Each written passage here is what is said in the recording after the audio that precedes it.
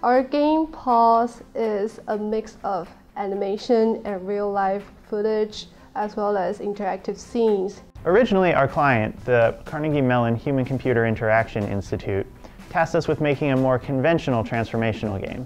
However, as we worked with them and explored metaphor as a belief change strategy, we found that our research and our experiments in using metaphor were far more valuable both to them and to us. A lot of times, games only use metaphors in sort of the game content, but if we're going to try to figure out design principles for transformational games, we need to understand metaphor much more carefully. So the game that we chose to make explores metaphor as a transformational strategy in the context of a game about human behavior after natural disasters. Essentially, we want to make a counter-narrative to the dominant media narrative that people after natural disasters behave brutally or are helpless victims.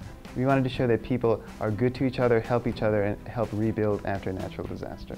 I wanted to explore this through games because games have an experiential quality. The game is meant to take place inside of a media player. So it has these elements that are very reminiscent of controls that people are familiar with. What we then did was kind of turn that on its head, where the results of those interactions were unexpected. And we felt that we'd be able to use this as kind of a catalyst for a grander set of metaphors through the mechanics around the media's interpretation and the media's influence in the content that we were dealing with. For our project, we've also been the subject of research at the HCI department, and they've been studying our process because they're interested in how making a transformational game changes us as people and how we relate to the subject matter. And they're also interested in the techniques that we chose to use in the development of this game.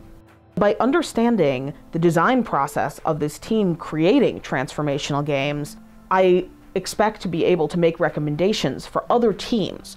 To what extent do they need to understand the literature? What kind of ideation process works? What kinds of tools can we give teams to create more successful transformational games? We are also delivering all the content we created to the HCI department. They will modify it and use it to test the effectiveness of metaphor as a transformational strategy. I'm really excited about what the team has discovered, and I'm grateful to them for uncovering the assumptions that I had made in this project.